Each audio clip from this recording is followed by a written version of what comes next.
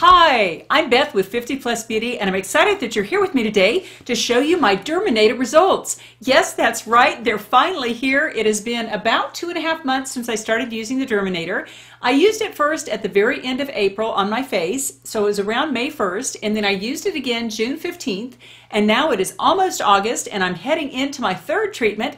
But before I do that, I wanted to show you my results because I think they turned out very, very well. And if you're interested in anti-aging tools, beauty concoctions, whatever to help us look our best, then I hope you'll consider subscribing and just click that little bell. That way you won't miss any of my anti-aging videos. Now, for those of you who did not see my first video, there's a good intro to this machine that I will link below so you can see that. Basically, it's a little Derminator machine, and there are little heads here that have little needles. The heads that I used on my face were 9 needles, and I went to a depth of 0.05, so that was a good standard depth to do one's face.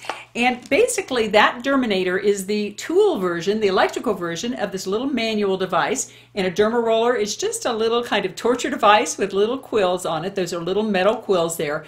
And basically, in using the Derminator 2, it's a device to easily and effortlessly give your face a full face full of these little needles. And I know that sounds barbaric, but the whole idea is that it improves the growth of collagen and makes your skin taut, more firm, and just younger looking. And again, I use the Derminator every 6 weeks on my skin, which is what they recommend. You don't use it on your lips, but you do use it all over your face and your neck. Now I'm going to show you my results, but I want to preface it by saying I'm not a photographer, I'm not a scientist. I am using the same lights in the before and after pictures, and I did the best I could to keep my face exactly the same in the before and after pictures. So here they are. Let's look at the full face first.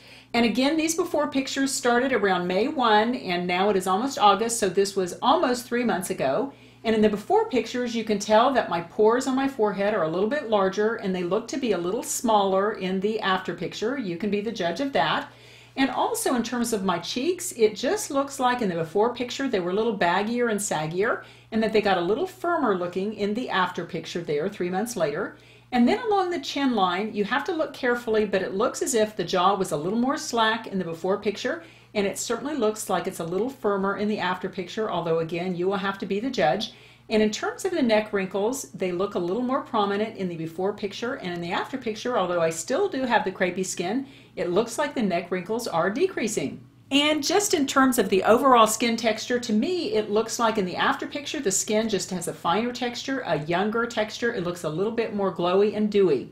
Now let's go ahead and take a look at the left side picture. And as you can tell in the after picture, to me, it looks like the skin is just overall a little more firmer, a little more plump looking, a little more younger looking. The before picture, things look a little saggier, a little baggier. You can see the sagginess around the chin line there and around those nasal folds there. It looks like things have gotten a little firmer in the after picture.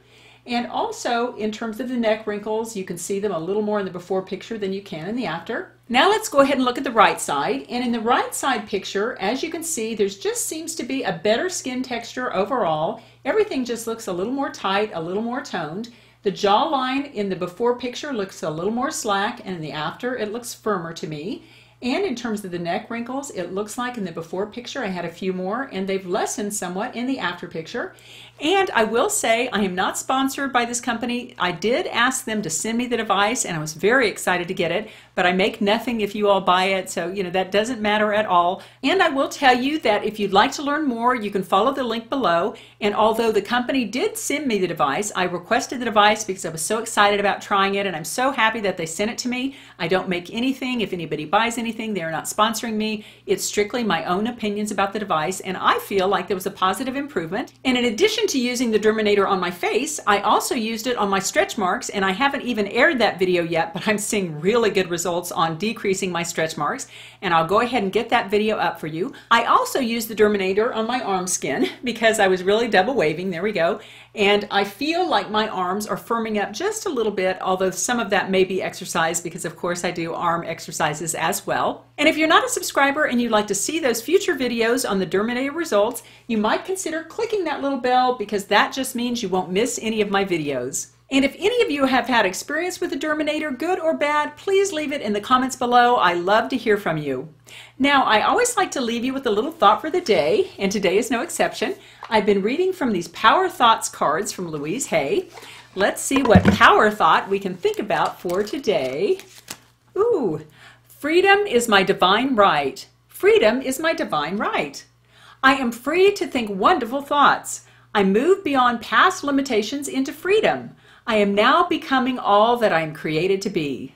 I love this card, and to me this card is really useful for me today. And I came home and my husband and I got in a little bit of a tiff, and I expressed some things that probably I could have expressed in a better way. I was a little bit too angry, and you know, really I feel bad about that, but I realize that freedom is my divine right, and I'm free to think wonderful thoughts, and I do think wonderful thoughts about him. I don't know what I would do without him. He's wonderful.